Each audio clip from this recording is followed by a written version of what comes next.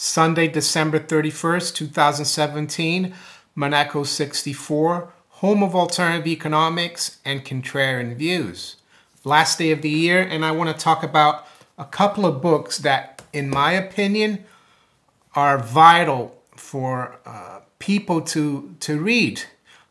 If I had to choose two books to give to a young person to read, to help them through their lives, these two would be the ones. One is about money, and the other one is about philosophy, government, and liberty.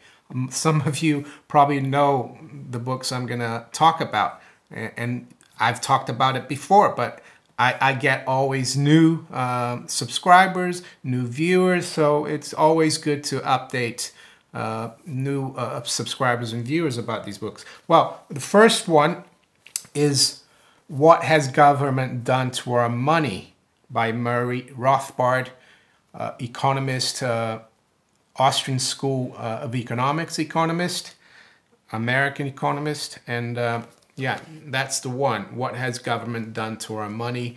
And the subtitle as well is "And the Case for a 100% Gold Dollar," basically no fractional reserve banking. And so why do I like this book? Is it just because he's got a case for the gold dollar? No. I think people should read this book because he explains the history, the nature of money and what it is.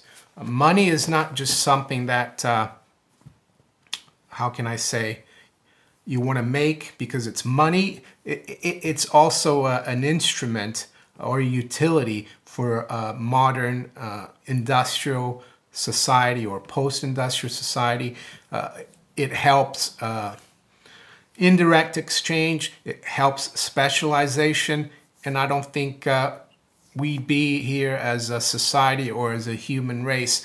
We'd have as much comfort and technology if we didn't have money. If we were still bartering and lived a subsistent life, things would be a lot more difficult. So this book goes through,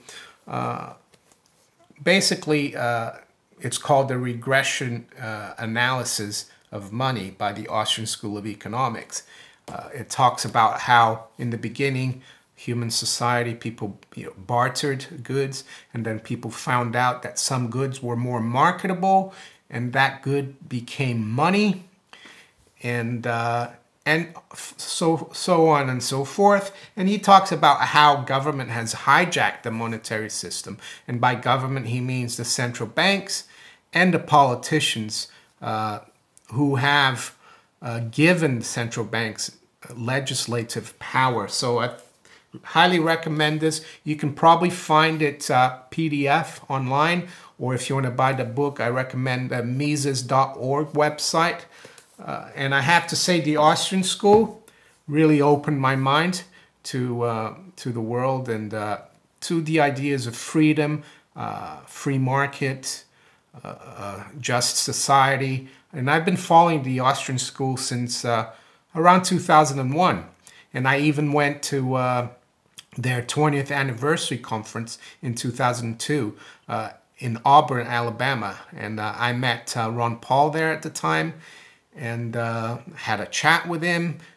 It was a really nice conference. My wife went with me. She, it wasn't as interesting for her, but she liked it too. But I remember asking Ron Paul about his essay, not his essay, but the essay that Alan Greenspan wrote about gold and economic freedom in 1966, when he was still a disciple of Ayn Rand. And because Ron Paul had a lot of contact in Congress with Alan Greenspan. Ron Paul was in committees associated with banking and finance, and he used to ask Greenspan questions in Congress when they had their testimonies. And I asked Ron Paul, what does Greenspan say about gold and the essay he wrote? And he said he had it autographed by Alan Greenspan, that essay by Greenspan, and he asked him, do you still believe in everything you wrote? And Alan Greenspan said yes, 100%. And Alan Greenspan noted, unfortunately, there's no political will to go back on a gold standard.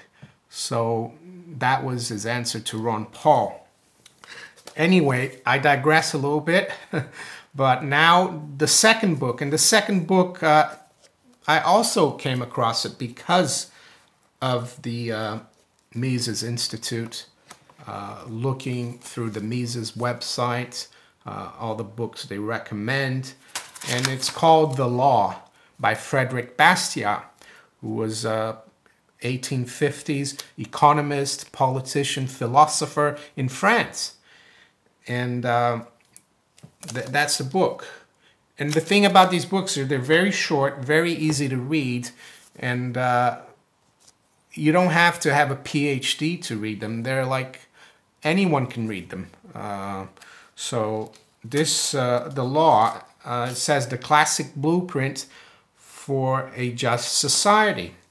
So what is this all about, The Law, and why do I like this book?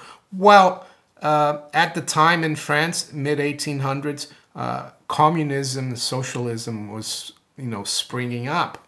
And Frederic Bastiat, his philosophy is that you need small government, and the rule of law basically is to protect life, liberty, property, and that's it. But if you use the law, as all governments do now, to break the law, then you have legal plunder. All the taxation without representation. What else? All the inflation from the central banks, which are enabled by the rule of law. It's all theft. Government is supposed to be lean, small, and protect the basic rights of individuals. But we're so far from that. I recommend people read this book. It's very interesting. What do they say here in the back? So this is what it says here. Statesman, essayist, and economist Frederic Bastiat was a renowned champion of individual freedom, and The Law, first published in 1850, is Bastiat's most famous and enduring work. So what you see, the other thing here, the basic, one of the important comments he makes is, and I read here from the book, it is impossible to introduce into society a greater change and a greater evil than this, the conversion of the law into an instrument of plunder. France of 1850 was in political turmoil. In the aftermath of the revolution of 1848, the tide of socialism was sweeping the nation. One man stood alone against the tide, and that was Frederic Bastiat. So, and it says here, he also became isolated politically. The struggle between left and right was for power and plunder. Yet Bastiat believed that the only purpose of government was to guarantee individual rights and freedom. So it just goes to show that very little has changed. Very few people have read this book, I guess. They're not taught in universities or in schools. We still have left and right, and things don't change. That's the whole thing. We don't need left and right. And that's why also George Washington, in his, I'm not sure if it was in his farewell speech, or he said that we should avoid political parties and division. And because this division is what keeps us divided, and it gives the left and right excuse to plunder people. But I guess Ron Paul is the only guy out there who stands for that. Everyone else, at the moment politically is very far away from that. Maybe Rand Paul, but I'm not too sure about Rand Paul, if he's as much as a freedom loving libertarian as his dad. He seems to be a little more flexible. So yeah, those for me are the two most important books that if someone asked me, a young person asked me, what books do you recommend about economics, money, and politics, these would be the two. What else did I want to say? Oh, well, I'd like to thank all the viewers for the support this year. The channel, my YouTube channel is growing. Also, my Steam It blog or channel is growing as well. Yeah, hopefully I'll be able to keep you guys informed next year, and hopefully I'll have good information and maybe pick up some more subscribers. So that's it. I wish you all a happy and prosperous new year, and don't get married to positions, investments. Be a bit nimble.